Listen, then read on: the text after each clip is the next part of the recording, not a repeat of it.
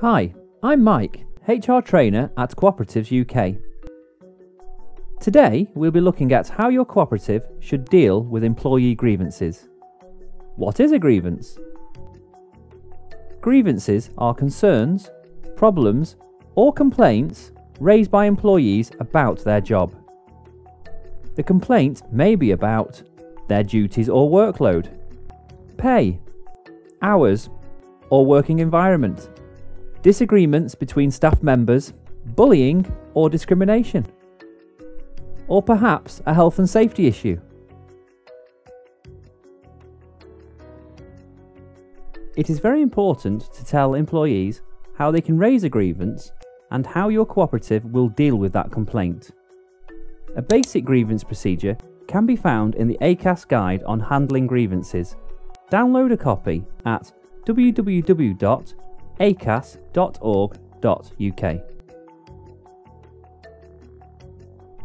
Any grievance procedure should encourage staff to informally discuss their complaint with their line manager with a view to finding a satisfactory outcome.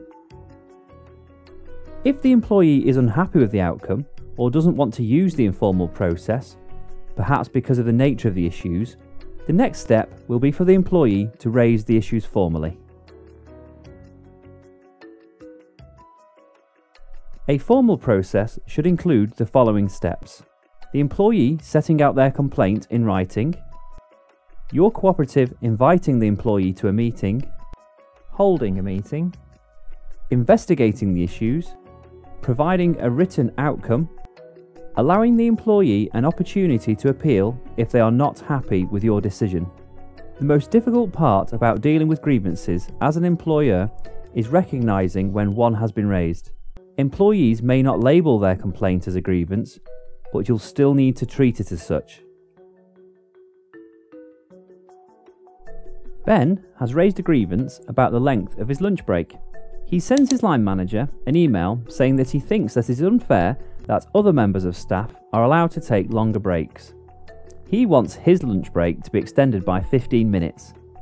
Immediately, you spot this as a complaint about working conditions and know you need to deal with it under your cooperative's grievance procedure. The next stage is to invite Ben to a meeting to discuss the issues he has raised. Ben has a legal right to bring along a work colleague, trade union representative, or official to the meeting. During the meeting, you will want to get further details about the issues Ben is raising and what he would like as an outcome. Take notes of what is said in the meeting. Afterwards, you should send Ben a copy of the notes for his records. You will need to look into the issues further to make a decision.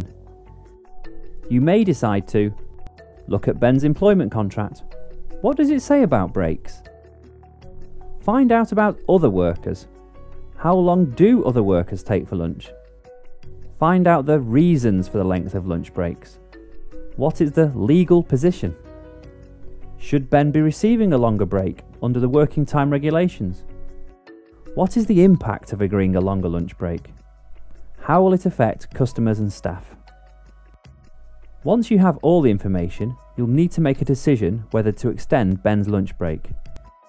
You've decided that Ben's lunch break should remain as it is, but are willing to offer a longer mid-afternoon break. It's a good idea to meet with Ben to tell him what you've decided and explain how you came to that decision. Your decision must also be put in writing.